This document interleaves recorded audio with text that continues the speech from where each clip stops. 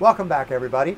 We're at Bluewater Chairs in Fort Lauderdale, Florida, hosted by Joe Schwab from Bluewater Chairs. Thank you very much for coming. Thanks for having us, Joe. And you all know my co-host, Heather Lee O'Keefe.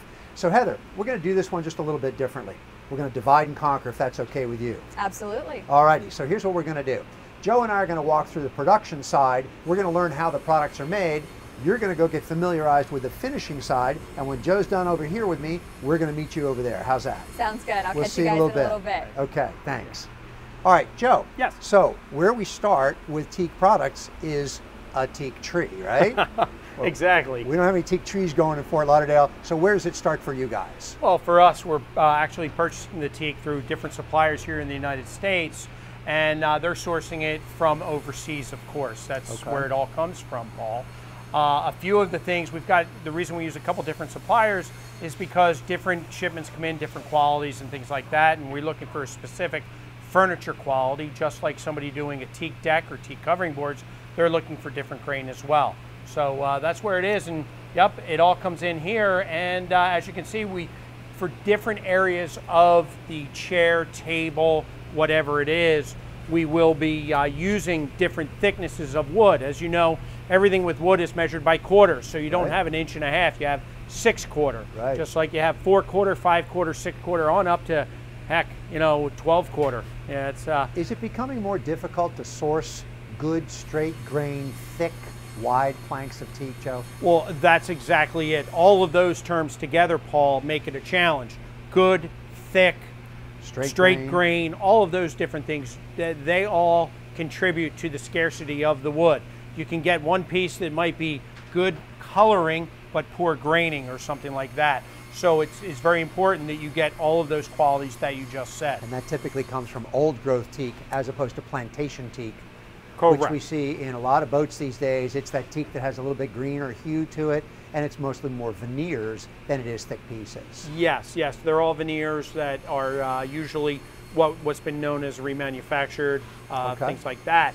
Whereas, yes, we're using the old growth trees. Okay. Well, let's take a look at some of the products that we make, starting at the beginning, and we'll work our way through to the end. Absolutely, yeah. What we've got here is, this is a shaped up piece, so we've taken our raw planks and we've actually milled them down a little bit. We've taken some templates and some shapes, and we've actually taken all of those, cut them, and glued them into a general shape of what we call our battle station. Okay. This will be our molded seat that we're going to actually put on a 5-axis machine and machine out the seating area of it. So you use a router to do that after you've put the basic shape together. Correct. Here. Correct. Okay. We're putting the basic shape together here, and then it's all going to turn into a finished molded seat when we're done. And here it speaks to some of the difficulty of sourcing materials to build a product like this. Obviously, you couldn't find a piece of teak this thick, but in order to do a build-up with as few pieces as possible, you're using 6-quarter teak here. Of course. As you see there, we've got 7 pieces of 6-quarter put together for just that seat part of it. So yes, that does it does take up quite a bit of teak to do that. The other interesting thing that you want to do, Paul, is you want to make sure that when you're laminating together that you're using different graining. What can happen, you see it with any plank, where if it's just made out of one solid plank, it'll warp or take shape. So what happens is, by using 2 pieces of wood together, they'll work against each other to control each other, so you don't get a warp or shape into it. Kind of the premise of plywood on an expanded view. Exactly. Okay. Exactly. All right. So this is the rough shape for what we call a battle station. We'll see a little further on what a battle station starts to take shape as. You've got another piece over here that exemplifies some of the other wonderful things that you guys build. Exactly. This, Paul, is one of our cockpit tables. Okay. That's a 30 by 48 that we're manufacturing there. Earlier today, that was the center section of it was a solid piece of 6-quarter there. What we did was we milled it down, and then we did what's called a resaw, where we literally ripped the board lengthwise and filleted it, as you say, like a butterfly fillet. Right. What we call, we open it up and do a book match, so that here right down the middle, all of our graining and texture is all the same, the lines are all very consistent with it.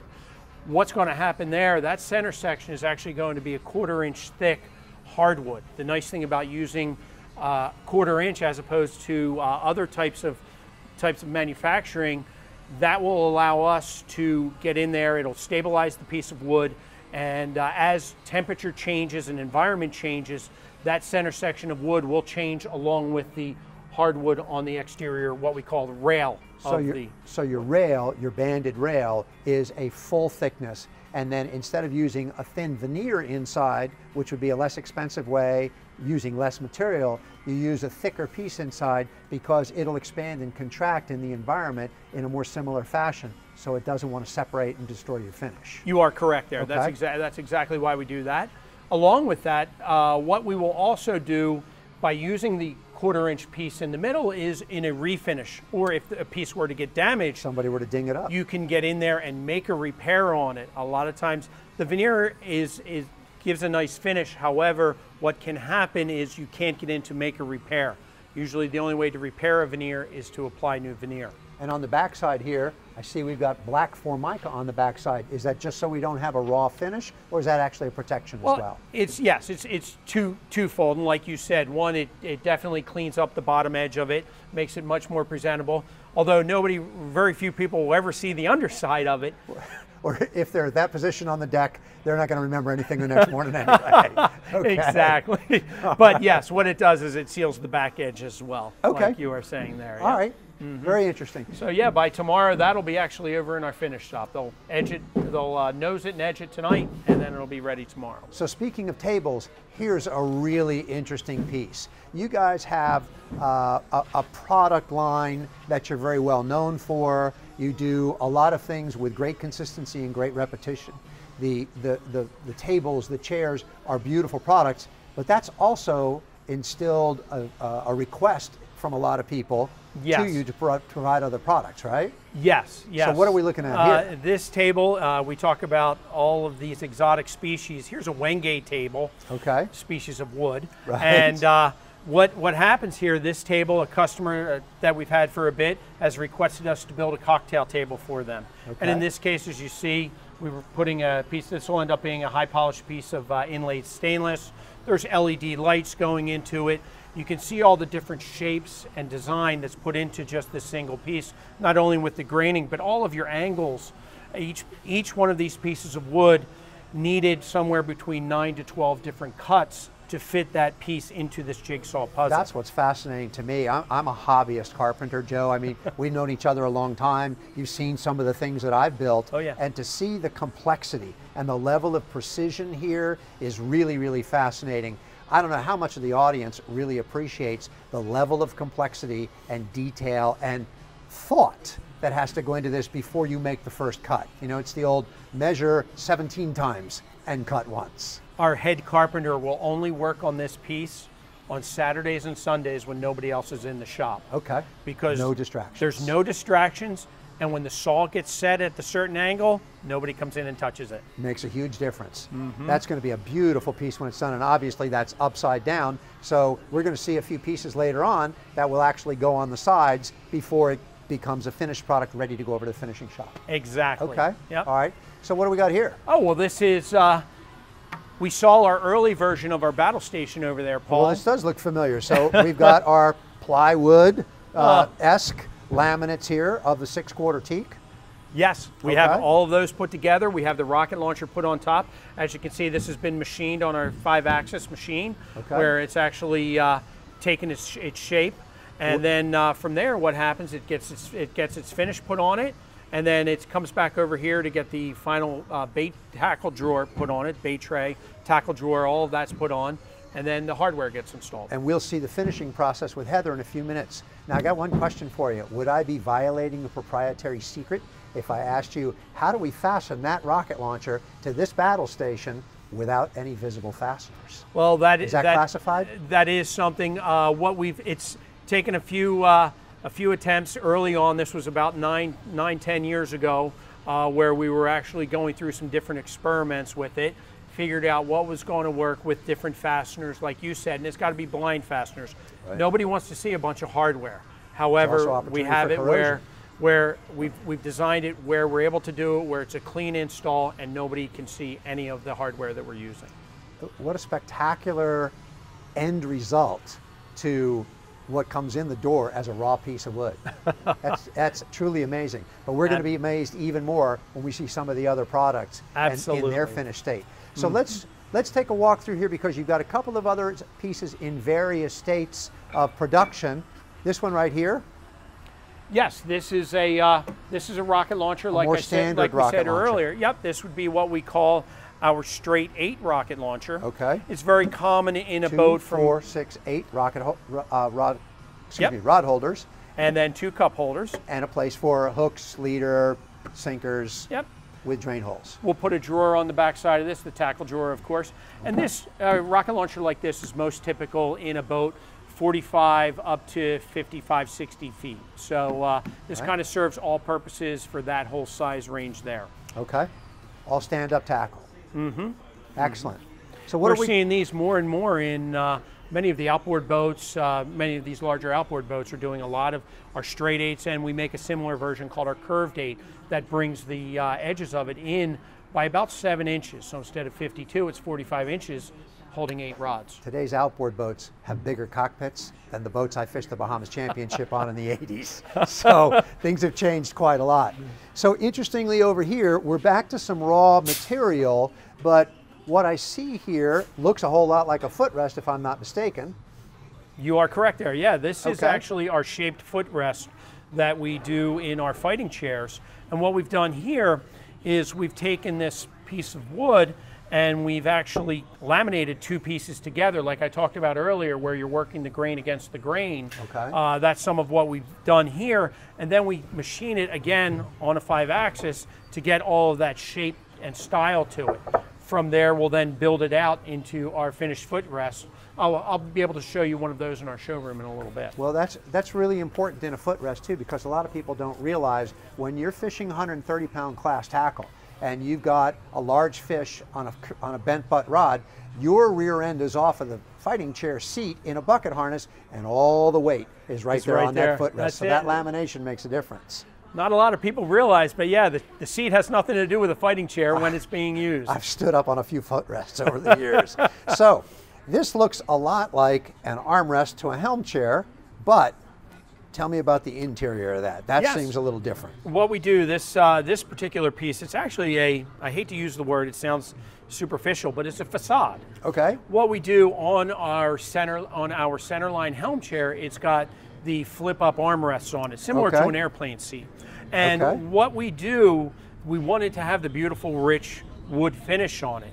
However, we still, because of the speeds and the ruggedness that these outboards are, you know, the amount of stress that people are putting on these at 70, 80 miles an hour now, we need to make sure that they have something firm to hold on to. Okay. So what we actually do is we will fabricate the internal structure is actually a piece of stainless steel. Okay. So we build all of your structures out of the stainless steel. This piece will get fit in, it gets sandwiched on. Okay. So yes, that is and then it's epoxied and clamped together? Exactly. And then it gets shaped a little bit more and it goes to upholstery? Exactly. I like it. I like it. So it's strong and it's beautiful. Yes, those are 2 of the key things. These are just some more of the internal mechanisms that external parts that need to be shaped to cover up some of that internal hardware there. Okay. I mentioned a few minutes ago that we were making some more pieces over here for the base for that cocktail table, that wenge table that was so beautiful. So wenge being a difficult wood to obtain, probably extremely expensive, the smart play is to butt join? Yes, that's what we're and the other reason we're doing that is we want to make sure that we continue with our graining, everything stays the same, so we're actually matching the pieces of wood and graining together as we're butt joining them as well. Okay. So those are, like I said earlier, our head carpenter only does this on weekends where he can concentrate on each and every piece. Well, it also gives you amazing consistency in color and grain, and that's what provides a piece of art when you're done, not just a piece of furniture. Absolutely. And these are the sides of the base for that table exactly. That we saw. That's what we're looking at here. Some of those sides, and the tough thing about wenge is splinters. Yes. This is a tough wood to work with. Yeah. As far as splinters in your hands and all that, I don't even like touching it. Well, you know what's interesting, and most people that haven't worked a lot with wood don't understand the different characteristics of different woods. They'll know oak is really hard and pine is really soft. What they don't realize is that mahogany is very dusty. Teak is very oily. Teak, when you're working with it, you've got to change saw blades all the time and sharpen them. You've got a very oily product. So there are different characteristics to different woods that really give them different flavors, also give them better applications in different environments, like we're using them in the most hostile environment in the world, the saltwater world. And that's why teak is so popular on the exterior, because of the oils in there. It actually has its own preservatives with the teak oil in the wood itself. It's durable and it's less likely to crack. So you freehand every cut that you guys make, right? We used to. Okay. We used to. All right. Most everything is now cut on CNC routers or 5-axis. So we'll do a lot of things that way. However, as you can see, we still have many of our fixtures all around the shop. Okay. So we, you know, a lot of times we'll get a customer that maybe wants a piece, but because of the shape and size of their cockpit or their area, we need to do a custom size. So we'll pull down some of our fixtures and maybe modify that. Or of course you get the one that, hey, I need this all of a sudden, and we can pull down and still hand cut a piece if we need to. So with things that you produce pretty consistently, you'll subcontract with your materials, you'll do the rough shapes, and then you'll have an outsourced CNC machine shape them for you, and then bring them back in here for your final finishes and assemblies and things of that nature. Correct. But when you saw that certain shapes worked better over the years, you built fixtures that gave you the ability to replicate something over and over and over again without having to remeasure it. Exactly. Amazing. Yep. Okay. All right. What a beautiful shop, Joe. You guys have got, you know, it's amazing. And when I say beautiful, you know, maybe to the casual observer, you wouldn't say, oh yeah, that's a place that I want to take a date on a Friday night. But the reality of it is, why do you say that? Exactly. What you're able to produce here is what I think is beautiful. And I'm one that's always enjoyed working with my hands. I love getting behind the curtain and figuring out how things are made. So it's fascinating to me. You know, I'll admit freely, this isn't my first visit to Bluewater. I started doing business with Tommy, the founder of the company. Oh gosh, well, Tommy and I got to know each other when he was in high school. We won't go any further than that. But he's done a great job in building a magnificent company. You're doing a phenomenal job in helping the public understand the quality of the products and helping them through the process of owning them. We've learned a bit about the production. Let's break and head over to Heather. I think she's going to teach you a little bit about finishing, if I'm not mistaken. I look forward to that. All right, we're going to head over to the finish shop. Sounds like a plan? So this is the finish side. So basically you've got the shop divided into two specific areas. One where we're bringing the raw materials in, we're producing the product as you and I were talking about earlier, and then we bring everything over to this side where we finish it. Exactly, yes. Okay. What we're doing over here, we keep the carpentry over there and the finish over here, like you had said. Well, I think so. I see Heather and Chris. Looks like Heather's learning a good bit about our build-up coats with epoxy. Heather, you starting to get a feel for what's going on over here?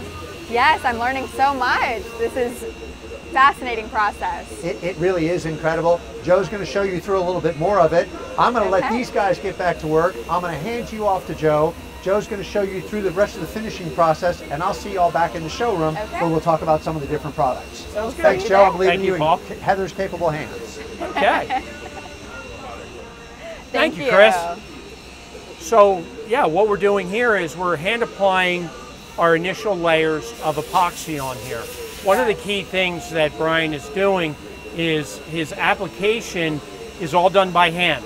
A lot of other places, what they'll do is they'll actually spray finishes on, which is a good way of doing it. However, it does not work the material into the grain. So part of using the hand brush is you're actually working the material into the grain. So that's one of his steps there. Once he gets done going with the grain, he'll brush against the grain. Again, you're trying to work it into all the nooks and crannies.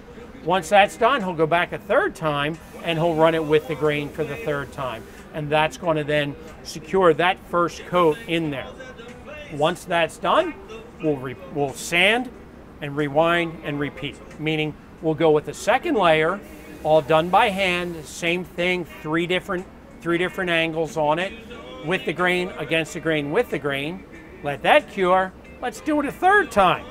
And if that's not good enough, let's do it a fourth time. Fourth time's the charm here, right? That's exactly it. 4 times. That's what I learned so far. That's incredible. So I guess the benefit to hand painting it is that it gets in those grooves. And I'm sure that makes it stronger too, right? Exactly, yes. What you're doing is you're working the finish into all the nooks and crannies and grooves, things like that. So it's very beneficial to do it that way. And one layer at a time, what that's going to allow us to do is really inspect the process as we're going through it, inspect the part, and make sure that it's all getting in the right spots. Another way of doing a lot of these parts is what's called high build, which is a good way of doing it. We put the same application on all of our furniture, whether it's, I use the word furniture, whether it's a cocktail table going inside a salon or a fighting chair out to do battle with 1,000-pound marlin, it's all getting the same exact finish, which is that exterior, high gloss, tough as nails finish on the exterior of it. That's incredible. So we're seeing the beginning process here. How about you walk me through the rest of it? Oh yes, yep. So as I said, it's a lot of rewind and repeat. It seems this piece, our battle station, seems to be turning up over and over again. Actually earlier, Paul and I were discussing the battle station, how it came through from raw teak to become a shape, and from the shape here we're actually applying our finish onto it. So that's what's going there. This is in about, it looks to be its third stage of epoxy on this. Again, hand sanding in between each and every layer of it, and as they're sanding, they're inspecting for blemishes or issues, making sure that the finish is flowing out properly and smoothly, because if we're no good in the beginning, it's definitely going to be no good at the end. So we have to start and continue with the correct product the whole way through. Absolutely. Because if you get any little piece of dust, it needs to be completely perfect, or else that'll come through each layer, right? Exactly. Okay. Exactly. So what they're doing here, as you can see, there are some spots in this. We're still a few steps away from our finished coats on it. But what will happen here is we will go through some of our final coats, sand in between each one of them, and then go for that final clear coat on it. By doing this slow process, what we're doing is building layer upon layer upon layer. So what it's going to, at the end of it, it's going to give us a deep, rich finish to the material. We were talking earlier about where you could reach in to touch the piece of wood as if it's got a bit of 3D water on top. Yes. Yeah. So this particular one, again, is one of our customers had requested us to do a custom table for their yacht, and as you can see, we put a mother of pearl inlay into it. Those are all small sections of mother of pearl that we had to hand lay each piece into that particular section of the table. So that's what we've done there. Again, like our other tables Paul and I were talking about earlier, that's a solid centerpiece with a 1/4-inch teak, and then our solid rail on the exterior of it as well. Wow. So that's what we're doing there. The craftsmanship is absolutely exquisite. Thank you. Yes, the wonderful thing, the dedication of our employees, the work they do is really second to none. And what I enjoy about being here is that our employees really take vital part in it. Saturday, I was in here doing some paperwork.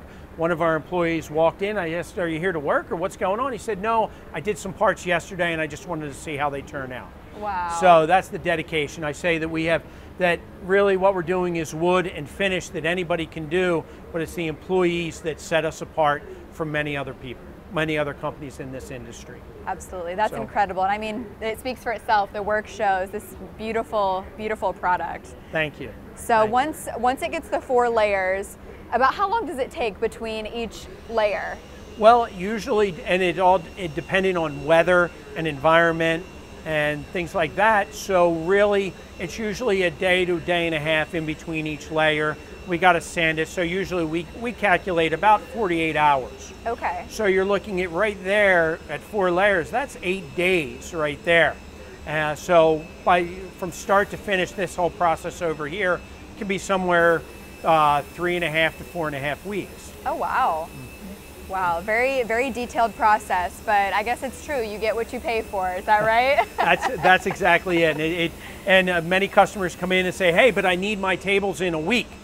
And I said, well, we can't rush this. You know, that's one of the things you don't want to do is rush, because when you rush, that's where you have problems. Absolutely. I've heard of something, if you can choose 3, quality, speed, and cost, pick 2.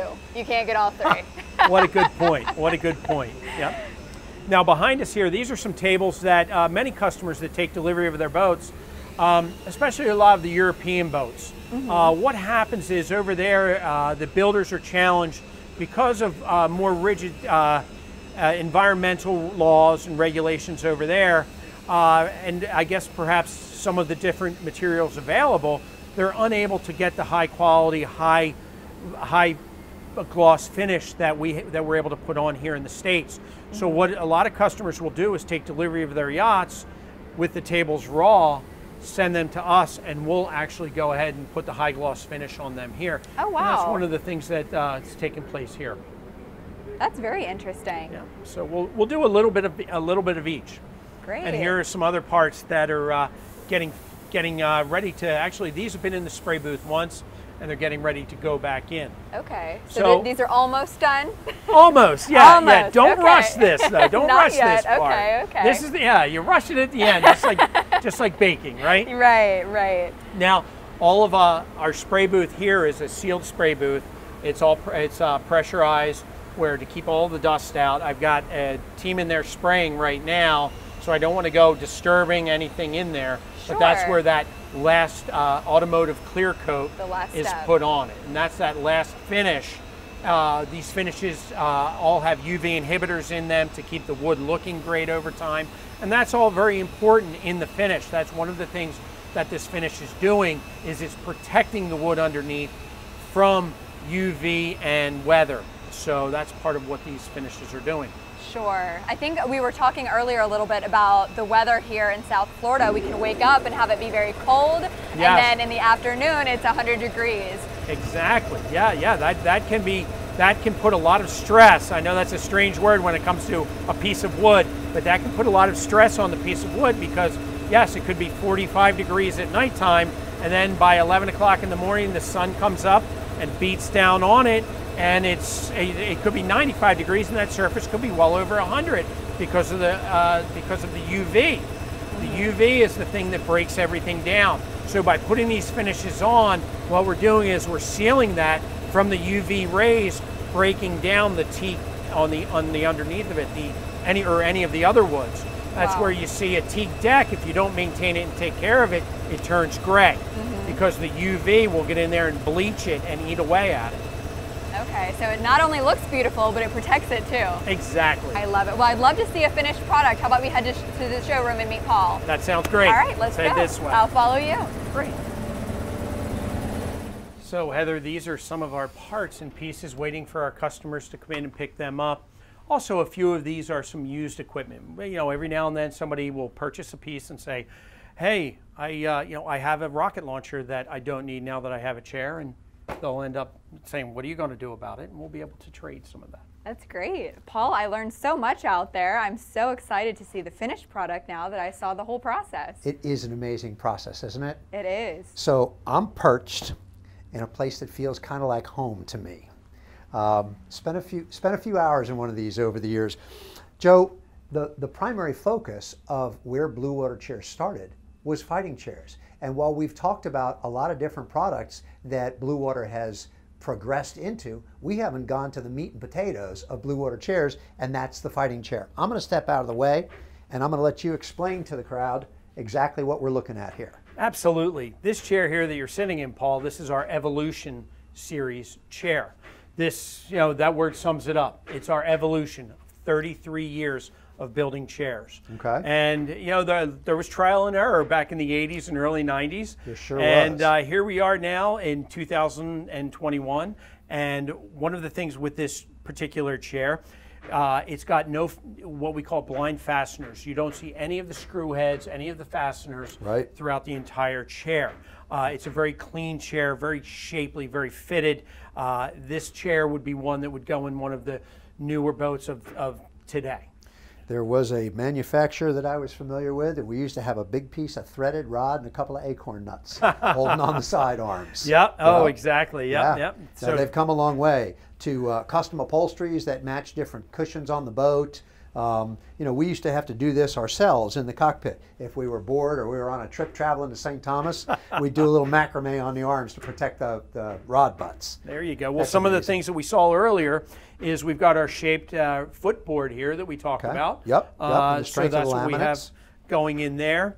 Some of the other things, our corner brackets on this Evolution chair, we've eliminated those and gone with a through fitting on our rocket launcher bracket, where, you know, it used to be a ladder back chair with a ladder back on it. Now we've gone over to the rocket launcher. The back came out, the chair went on. Yep. I mean, excuse me, the rocket launcher went on, and you had a dual purpose setup. Exactly. So fighting chairs, amazing pieces of gear. We've got big rocket launchers these days. I mean, back in the day, we used to have a 4-rod holder rocket launcher. This one's 5 right here in the center, but we'd have 4 rod holders and a small piece like this. Now we've got guys that are fishing multiple rods. They're fishing 10 rods in the spread, or they want to have 5 here in the rocket launcher and a couple over in the covering boards. So you got access to everything. I guess the crew's gotten a lot smarter. We could only handle 4 rods at the time. Yeah, I couldn't even count that high back in those days. Here's a finished battle station. Exactly. This particular battle station is finished up, actually getting ready to go to a customer. As you can see, we're able to put their name in it. Okay. This one's actually getting a table that literally clips to the top of it so that they can fight fish during the day, and then in the evening, load it up with cocktails. Wine and cheese, and go for a ride up and down the ditch. Exactly. Without having to remove a chair or a battle station or a rocket launcher, store it someplace, pull the table out, put it in place, it pops right on top. Correct. That's awesome. Correct. That's awesome. And I think helm chairs have come a long way, Joe, as well. There was a time that this was the fanciest helm chair in the business, and in fact, I've got a helm chair like that on an office base in my home office, and it's one of my favorite places to sit. Yeah. I also know of a company that we won't let any names out, but there's a conference room here in town that there are 22 of those chairs around a hell of a conference table. Yep. That's they have a nice operation going on there. They do. So it's not limited to just using the boat. Use your imagination and think of other places that you could put them as well. We just put 4 up on Hillsborough Mile as bar stools. There you go. So there you go. You know, what better place to have your memories and create new memories? Well, you know what? They're super comfortable too. But with the evolution of the boats, we were talking a little while ago about the cockpits on these outboards are bigger than the cockpits on the battle wagons that we used to fish offshore on. Tell me about these helm chairs here, Joe. Yes, these are what we call our centerline helm chair. And some of the things that we've done here for the new these outboards now that are getting more and more developed compared to when we used to run a 17 Mako around and think that was the latest and greatest. We have a Rotocast bucket chair. We're dating ourselves. One of the things, this particular chair here, this is our bolstered, what we call our centerline chair. This one we have designed to sit on a pedestal. This one here is designed to sit on the molded base. A few of the things that we've done here, as you can see, we've got the flip-up bolster seating on it. So it makes it comfortable for sitting, and then if you want to stand up and run, it gives you wonderful back support. Also, earlier we talked about those arms out there. This is the finished arm here, and as we talked about, it still has all the stainless steel internal mechanisms in it, where it's all stainless steel and Delrin. The exterior of it is our finished teak wood that we had seen earlier, with our high gloss finish put on it, and then our upholstery gets set right on top of it. So by the time you're said and done, it's a completely finished chair. These are done in, that's done in the Noose umbrella material. This is done in ultra leather. One of the other interesting things we do, Paul, is our backrests are actually a magnetic backrest. Where are my snaps? That's exactly it. There's no hardware. You just get it close and let it go. How cool is that? Now, that's magic. How do you do that? Well, it takes a lot of thought. We actually have to build the magnets into the part. So you embed them in the wood. Correct. Very And cool. you know, and one of the things we have to take in mind is what we used to call the battle wagon doing 22 knots out to the fishing ground. These are going on a boat that could be doing 70 or 80 miles an hour. It's truly amazing. So we need to make sure that those backrests are going to stay on. Because a snapped-on backrest would be something you'd be looking for on the way home. Hopefully it would float. Hopefully it would. Hopefully it would. Joe, it's amazing the progress, the evolution, if you will, that we've made in chairs, in tables, in helm chairs. But basically what's been fascinating to me is how we're able to take a piece of raw teak wood and produce products of this elegance and this technical superiority. I mean, to look at them, it looks like an old traditional high gloss product, but when you start to peel back the layers, there's a lot of technology in these. Absolutely, yeah. There's between the water jetted machine parts inside and mechanisms, yes. We really appreciate you taking the time with us here. It's been a fascinating tour. Thanks again so much. We're going to go to a break and we'll be back in a little bit. Thank you. Yacht Engineering Week 2021 has been made possible by Pantropic Power, the only authorized Caterpillar Power Systems dealer in South Florida. Florida Nautical Surveyors, your complete solution to all of your vessel surveying needs. And Robert Allen Law, exclusively dealing with the business of yachting. We would also like to thank Quantum Stabilizers, AME Solutions, DeAngelo Exhaust, MPI Marine Professionals Incorporated, Concord Marine Electronics, Lauderdale Marine Center, Marine Data, Isotropic, Dockmate, and Murray Ventilation Products. Thank you for joining us this year. We'll see you in 2022.